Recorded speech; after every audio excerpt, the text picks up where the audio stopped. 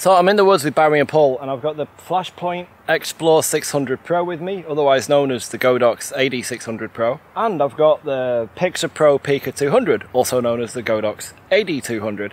And we're going to get some portraits of Barry.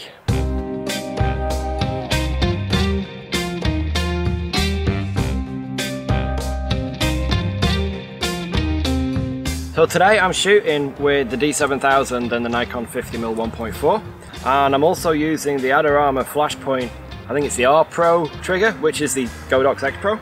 And I've not got it turned on yet. We've got the 600 Pro set up here. The 200 is over there, but it's turned off. And the first thing I'm going to do is just get my ambient exposure good and see what I need to stop the sky blowing out. Even though we're in the dark woods, we can see the bright sky behind Barry, and we don't want that to go pure white. So.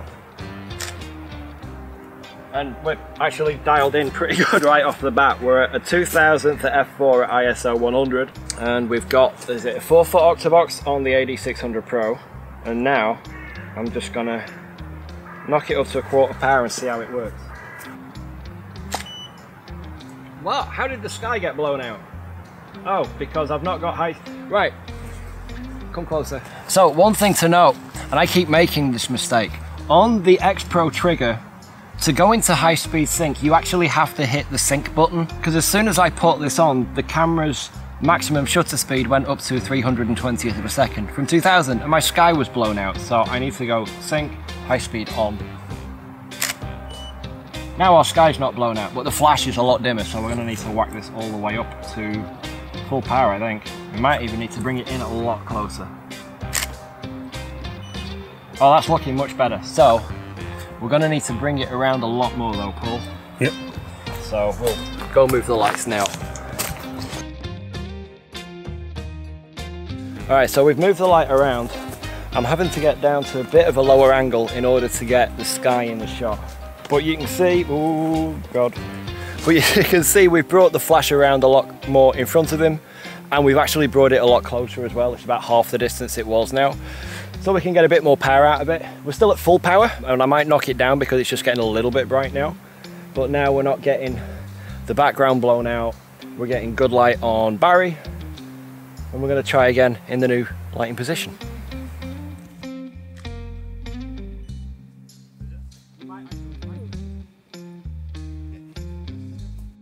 Alright, so we've got Barry where we want him. We've got the key light where we want it. We've got the sky at the exposure we need it. We're going to add the AD200 at the back and see how it looks. The plan was to put the octabox on the 600 Pro up there, and then use the reflector off the 600 on the 200 just to project the light a bit more forward. But if you were thinking of using the 600 reflector on a S-fit bracket, the Godox X-fit bracket, it ain't gonna fit because there's little notches that stick out here that stop it going in all the way, so it isn't gonna twist on. So we're gonna try bare bulb, see how it goes, and if we're not getting the kind of light we want, we'll swap over to the Fresnel head.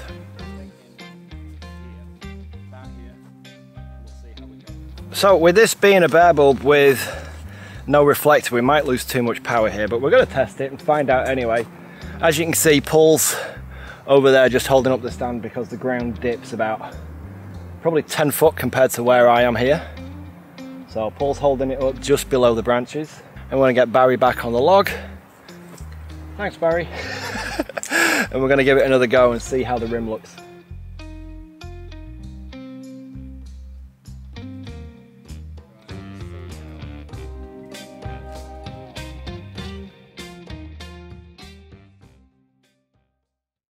Right, so you can see now that we've moved up into the field and it's really kind of bright up here. Hold on. Yeah, so you can see it's quite bright out here in the field. So we're gonna shoot out here now because these clouds are looking really amazing. I know you can't see them because they're all blown out. We're gonna see if the AD200 can overpower this light, which it shouldn't have a problem with. I mean the sun is sort of going in and out, but it's not like super bright.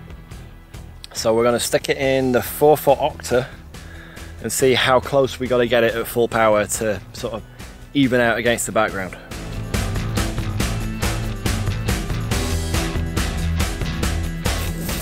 Paul's just told me that the battery on the AD600 Pro is dying, which gives me a chance. So, talk about weird coincidences. Just as I was talking about the battery in this getting low, battery in the camera dies. So I've swapped that over, and yeah, we'll worry about that in a minute, because I got this really cool gadget that was sent to me, and I was expecting to be entirely underwhelmed by this, but it's really, really good. This is a Novu power bank.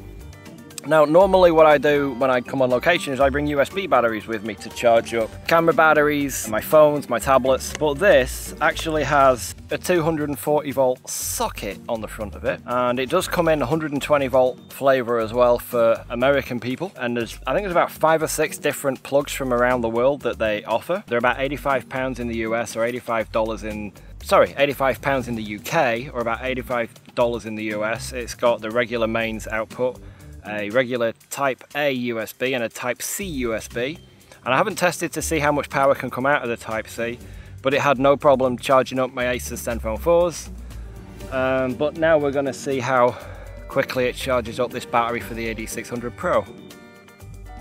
Right, well, with the 600 out of commission, we'll just go and play with a 200 for a while. Right, we're going to go for a landscape shot, but the problem is, like, even there, just trying to do a portrait shot and keep the softbox out of the shot was not easy. So what we're going to do is we're going to do another shot, landscape format, with the camera a little further back. We're going to put the camera on a tripod. We're going to get 2 shots. We're going to get one of Barry lit by the flash with Paul there in the shot, and then we're going to take another one of just the environment, and we're going to paint Paul out after the fact. So we've got the D7000 set up down there on the Manfrotto Element Carbon tripod, and we're going to take one shot with them in place and then another shot without them. So one shot will be all lit by the AD200 in the 4-foot octa, then they'll get out of the way and then we'll mask it out in post.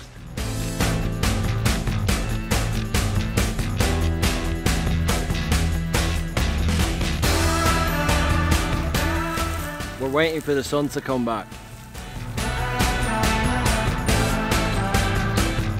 Alright, I think the sun's well and truly sort of gone, which means we're not going to get a nice bright environment, so we're going to try some stuff in the woods.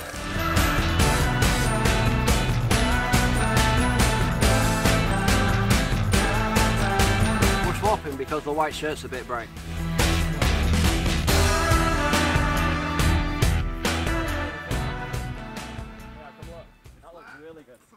Let's see if we can refocus you. So it definitely looked better once we'd swapped Paul out for Barry with the darkest shirt. What? He's found cows. We're not going to go photograph the cows. First thoughts on the 200, because I put off getting a 200 for the longest time. I got my pair of 360 Mark IIs last year, about 2 weeks after the 200 was announced. And the reason I went for the 360s is because they were on a huge sale at Pixapro. So I bought 2 of them, and it was almost the same price as buying a pair of 200s, but I get nearly twice as much power. So that was why I went for the 360s. I also like that I can use the battery pack on speedlights with the 360s, and there's a little USB cable where you can use it to charge your phone and stuff up. You don't get that with the 200, but you get a much smaller light. You can swap it between the bare bulb and the Fresnel head. I haven't used the Fresnel head all that much because I generally tend not to use speed lights all that much, which is what the Fresnel head's sort of supposed to look like. It's a speed light, but more powerful. But so far the bare bulb head's actually quite impressed me. It's definitely not as powerful as the 360. It can just about overpower the sun in a 4-foot octabox if you're close enough. If you need to go wide with the softbox, your best bet is to get 2 shots. One with your subject and the flash in the shot, and then another one where they both run out and then you just mask it off in post like we did before. The recycle time's quicker than I expected to. It's not as fast as a 360, especially when you use the Y cable. But yeah, I mean, it's fast enough for the pace that I shoot at. Now, the 600 Pro, that is really nice. I mean, when we were shooting out there at full power for the last shots with Paul on the 200, we were at a little over an 1/8 power, and if we wanted to get it further away, we could still go all, you know, up to quarter, half or full power and still get all the power we needed with the 4-foot box further away, so it wasn't in the shot. The recycle time on it is ridiculous. At 16th power, we can fire the camera off at 10 frames a second and it'll fire every single time. I don't need to shoot that fast that often, Certainly not for stuff like we've been shooting today. Usually I'll shoot fast like that when I've got someone like walking through a river or doing something where I think they're going to fall, and I can actually get a whole sequence of them. But yeah, both lights have, you know, they've lived up to expectations. I mean, I've been using Godox now for like 18 months.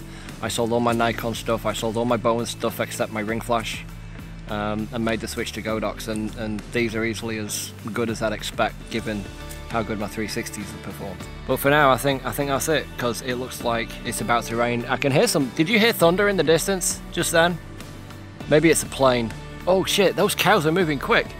They look like small cows. Calves, that's the one.